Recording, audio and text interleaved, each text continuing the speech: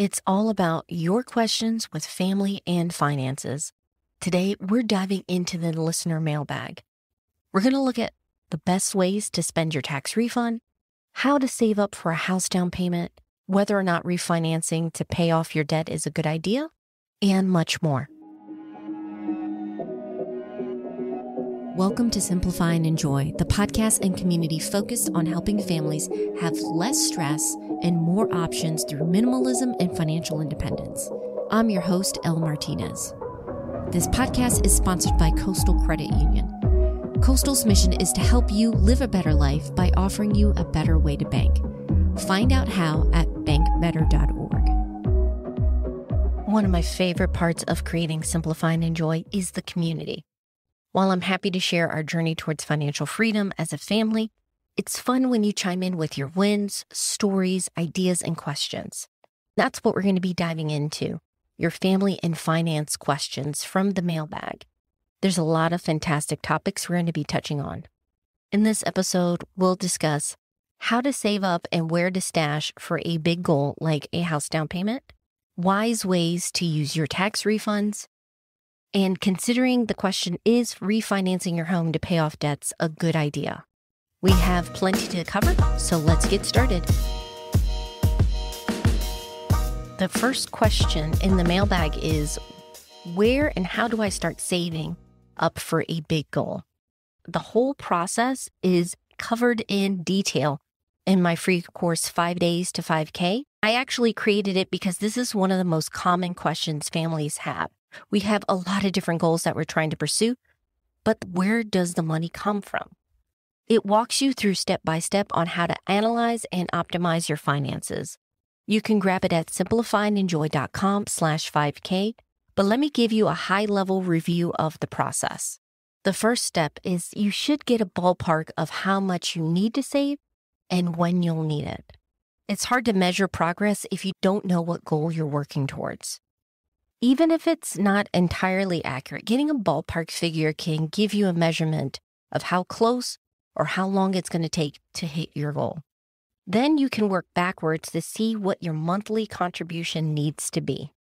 The third step is looking at your current budget, calculate the difference between what you can put away now towards your goal, and make sure you automate that transfer right away, and what you need to fill in the gap. You may discover that you're much closer to your goal than you originally thought. Once you have that number in place and you do have some transfer going into savings, the next step is to look at your budget. You're looking at your income and expenses. You really have to look at both sides of the coin. The first step I recommend with families is optimizing that budget. And in the course, I go through some easy wins that you can have with your finances. Of course, the big one for many families is food. But then I also look at bills where many families are paying much more than they need to for the services that they're getting. I'll give an example. Your smartphone bill. Did you know that the average American cell phone bill is $70 for a single user? When you have 2 or more lines, that can quickly balloon. The great news is that there are providers out there who use a hybrid model. The technology relies both on cell data and Wi-Fi that can drastically cut your bill in half and sometimes more. Options you might want to consider are Republic Wireless, Mint Mobile, and Google Fi.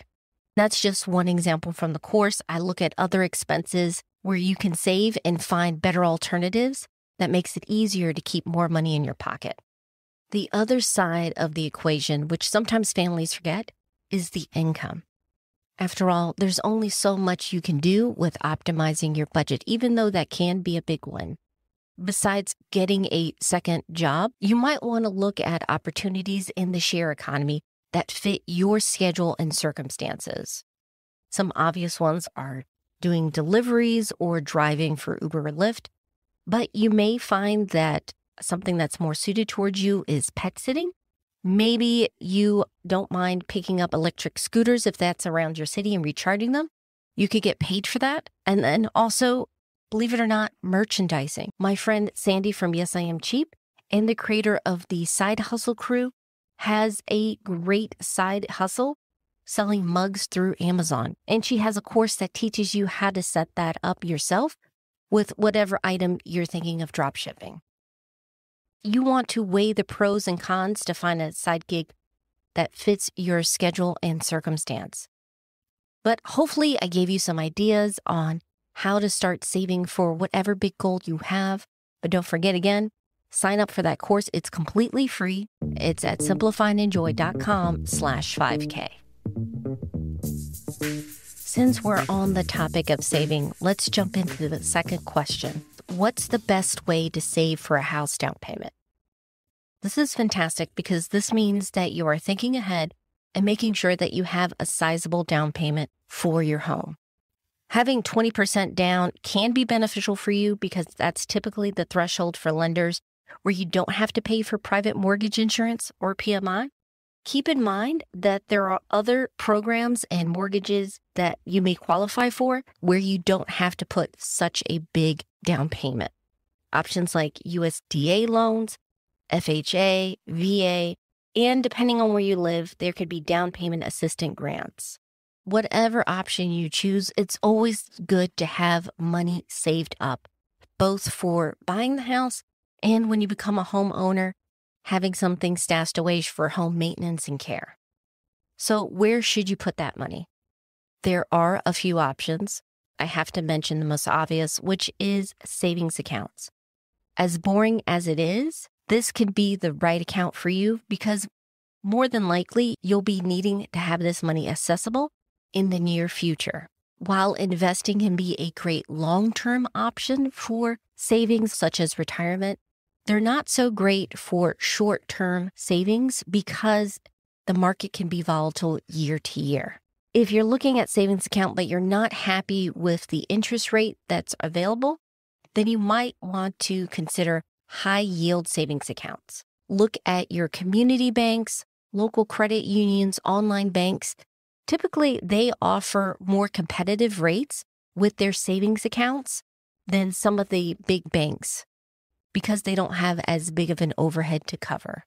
Finally, there's an account I recently learned about that might be of interest to you. It's called a first-time home buyer's savings account. Only a handful of states offer it, like Colorado, Oregon, and Virginia, so you have to double-check to see if it's available in your state. It's a tax advantage account that can be used for eligible expenses, such as your down payment and closing costs. If you're thinking of buying a house in the near future, please catch those episodes where I talk with Daymark agents about, one, how to find those hidden gems of neighborhoods so you can get a great location and what you're looking for at an affordable price, and how to figure out if you're really getting a great deal with a fixer-upper or it's a money pit. I'll include the links in the show notes.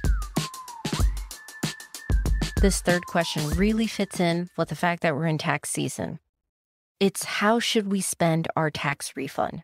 Tax refunds can be a great opportunity to give yourselves a boost and set yourselves up for an awesome year financially. There's a couple of ways you can go with this. The key is to figure out what stage you are financially speaking and what are your goals for the year.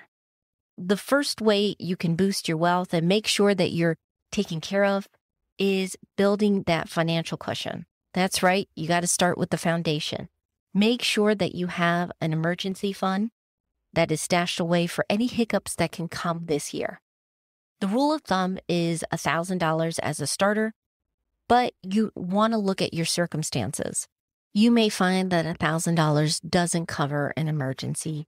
We found out these past couple of years, we can't control a lot of things that happen to us, but we can be better prepared. That will not only help us on the financial side, but reduce a lot of the stress when you go through these tough situations. A second way that you can make this tax refund go so much further is by paying down or paying off your high interest debts. Yep, I'm talking about credit cards. If you have them, you probably already know that they're basically quicksand with your monthly budget. So feel free to go ahead and knock out a few of those. Another money-savvy way to use your tax refund is to increase your contributions towards goals like retirement. Have you maximized your contributions with your IRA this past year? If the two of you are pursuing a goal of financial independence, have you contributed to a brokerage account? Don't worry if you haven't, you can start now with that tax refund. Even though it might not be technically financially savvy, one last tip I would say is do keep a portion of that tax refund for something that you can enjoy. Perhaps you've discovered a new hobby during this pandemic. You can upgrade that so you can enjoy it even more. Or you can have that set aside for a family vacation. Having these rewards can recharge you and keep you motivated with the other big goals that you have in mind. Finally, as a reminder, if you're getting a rather large tax refund, double check why. It could be that you're withholding too much in your paychecks. While we all love getting a nice big lump sum of money, many families have found that having that money sooner in their paychecks through the year is better than later. This last one is a really good question. Should we refinance our home to pay off debt? First off, anytime someone asks me, should we do something? I want to be very clear. I love giving you information about options that you have or resources that are available, but you really have to sit down and consider your family's specific circumstances. Sometimes those seemingly small details can make all the difference with what's the best decision in your case. While I do feel great that you want to pay off debts, this is definitely not a decision I would rush into. There are a few things to consider and talk about, so why don't we go into them?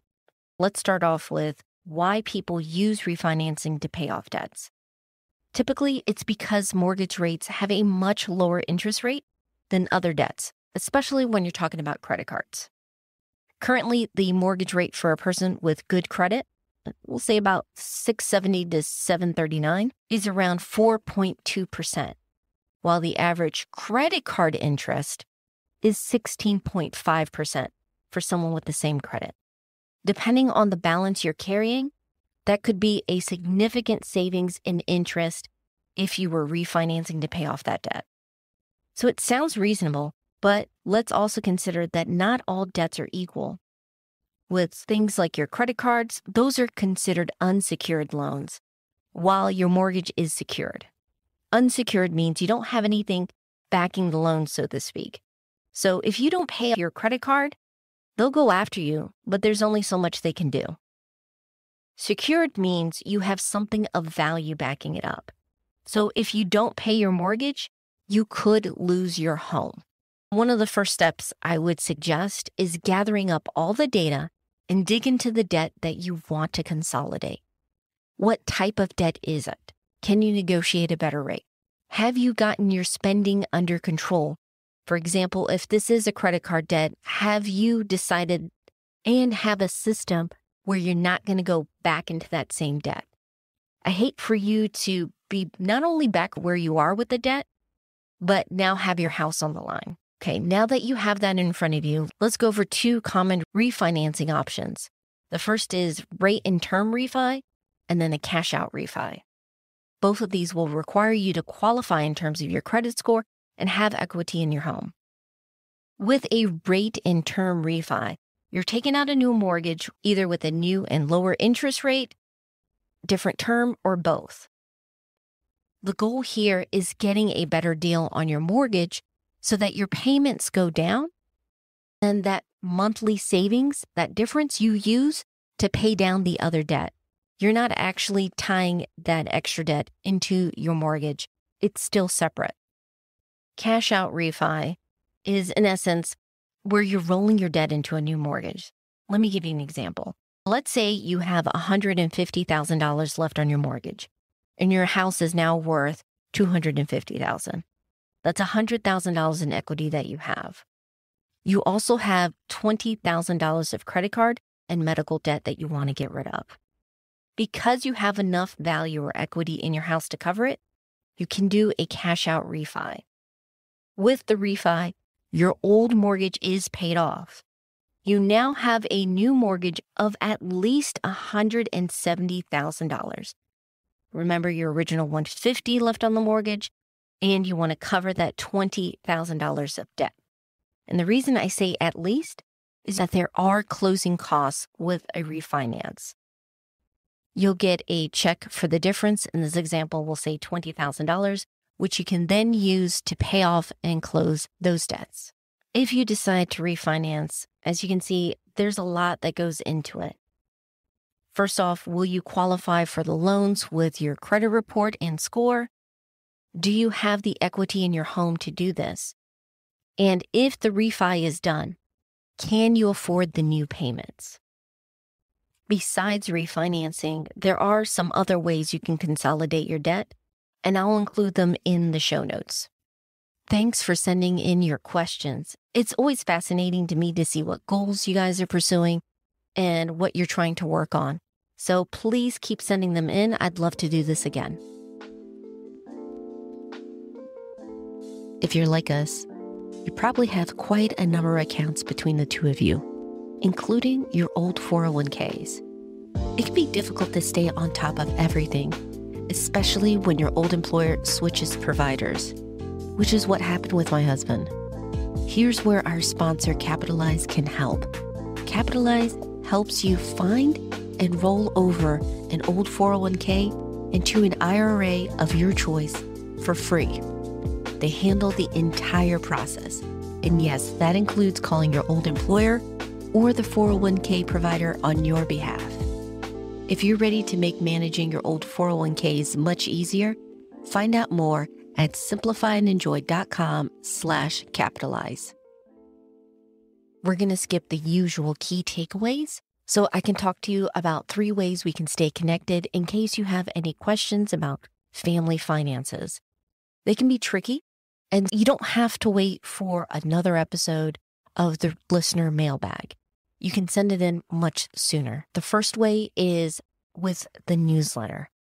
Not only will you be getting the latest episodes, articles, and helpful resources sent straight to your inbox each week, it's also the easiest way to stay connected. When you have a question, all you have to do is hit reply to that newsletter and it gets sent to me. I read all the questions. I may have to do some research, but I will get back to you as soon as I can. If you want to join the newsletter, it's free to sign up. Like I mentioned, I have a free course that's included if you want to.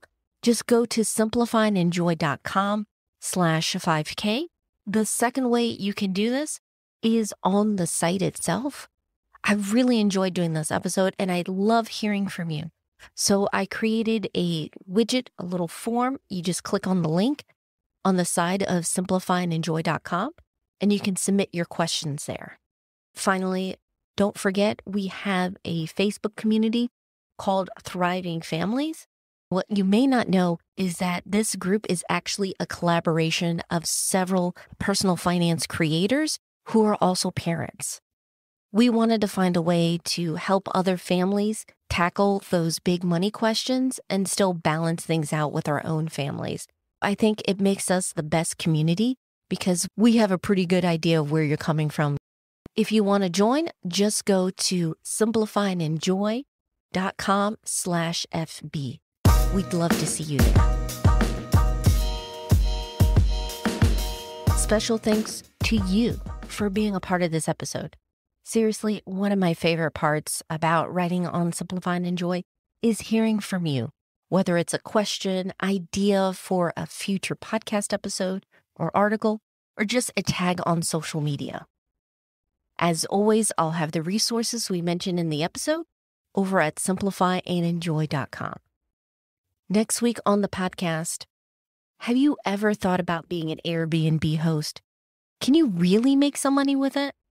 We talked to a host who shares her experience from setting her place up, figuring out the prices, and making her guest stay fun and relaxing. So if you don't want to miss out on that episode, make sure you're subscribed to the show. We're on iTunes, Spotify, wherever you get your podcasts. Our theme song was by Staircases, additional music by various artists over at Audio. Finally, and most importantly, thank you again, not just for listening to the show, but for all your support. I want to make the show as helpful and relevant as possible. I hope you have a wonderful week. Take care.